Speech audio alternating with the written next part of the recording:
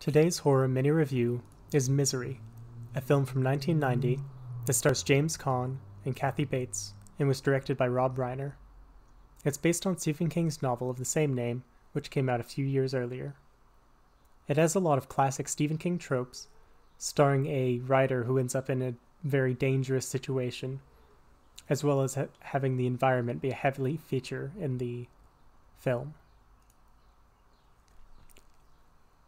This is one of the best regarded Stephen King adaptations, and in fact the only film that was to win an Oscar. The Oscar was won by Kathy Bates for her portrayal of the villain, Annie Wilkes. She's definitely one of the most intimidating villains I've seen, at least of the sort of style that she is portraying.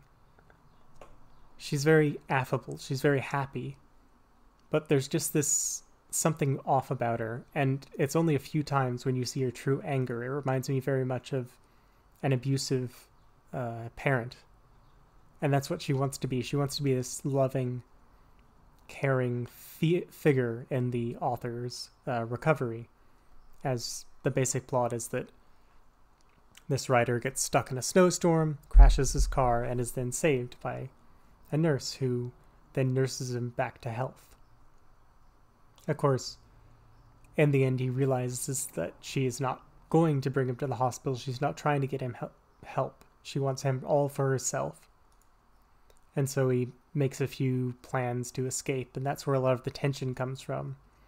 Him trying a few different things, like stealing a knife or hiding his pills and eventually trying to get her to drink it. And these result in some very good, tense scenes that really add to the themes of the film.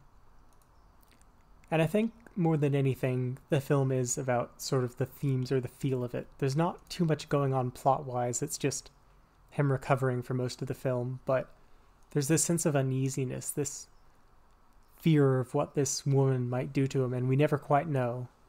In the end, she does do some horrible things, but fairly surprisingly to me to end, spoilers I suppose, but it does have a happy ending.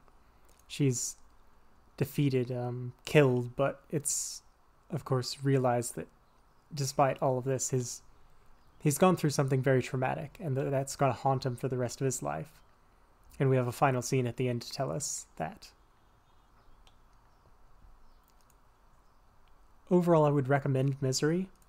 It's got some very nice imagery, especially with the winter environments if you're into that, and has one of the most effective villains in the last, I guess it's about 30 years old now. We're quite close to the 30-year anniversary, and it still holds up incredibly well in terms of the acting department, which is the most important thing for a film like this.